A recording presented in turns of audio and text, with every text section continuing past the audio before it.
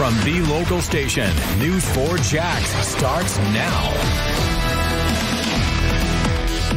48 hours after Election Day, and these 5 states have not yet been officially called. Ballots are still being counted in the battlegrounds of Nevada, Pennsylvania, North Carolina, and Georgia, as well as in Alaska, which is expected to go to President Trump.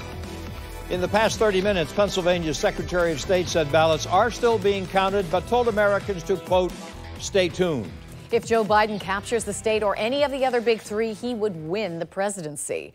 While his campaign continues expressing confidence, President Trump is also claiming voter fraud and state election fraud, writing on Twitter that his campaign will legally challenge all of the recent Biden-claimed states. President Trump said he will speak from the White House at 6:30 this evening. Biden spoke about 90 minutes ago, saying when the last votes are counted, he is certain he will be the next president. I ask everyone to stay calm, all the people to stay calm.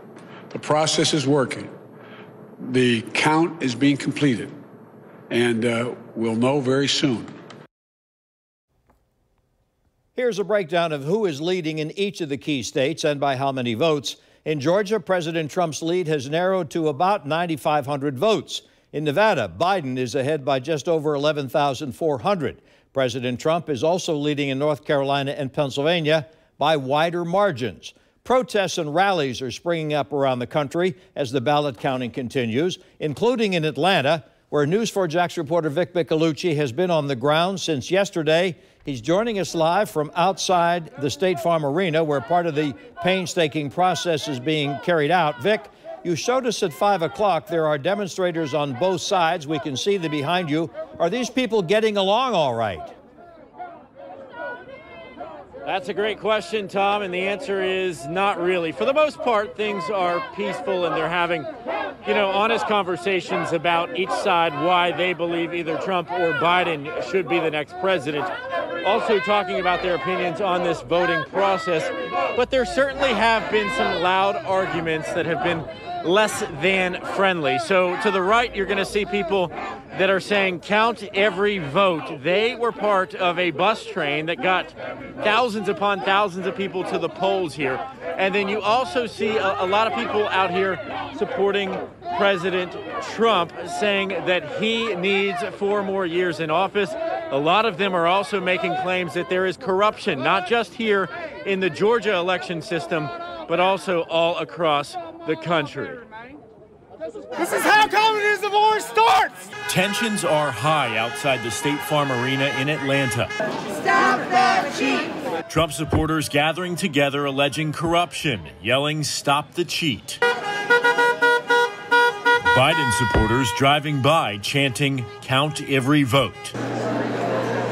Inside, we saw election workers sort, scan, and tally the final absentee ballots in Fulton County. It's a similar scene across the state, as several counties remain undecided. These people are not involved in voter fraud. These people are not involved in voter suppression. I'm telling you, they're doing their jobs every day. It is hard. Georgia's most populous county, Fulton, counted more than 200,000 mail-in ballots since Tuesday night, as press from around the world, as well as Republican and Democratic representatives, watched closely.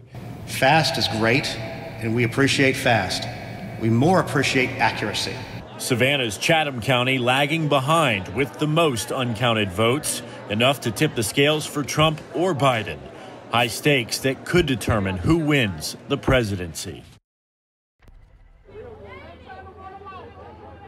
And tonight, a lot of people are still out here. They are watching the numbers very closely. Some patient, some very anxious to see what happens next. But out here, again, you have people from both sides. And for the most part, they are having peaceful yet spirited demonstrations for each side, for each candidate, and for how they believe this election should be handled on yet another night where we don't know who will win the presidency. We're live in Metro Atlanta. I'm Vic Micolucci, Channel 4, the local station. Vic, you've covered other street demonstrations, which can be hazardous work at times for reporters. Do you and your photographer, Matt Kinsick, feel safe there?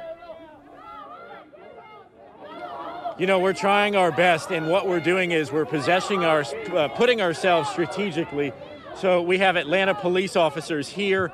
They're in the street. They're around the corner, and they're keeping a close eye. And I can tell you, from the uniformed officers we see, there's also people keeping watch from far away. But something I want to point out here is we are in the state of Georgia, Tom, and it's open carry, meaning that these demonstrators are allowed to carry guns out here in public, and they don't have to be concealed. I have seen at least 3 people do that right here.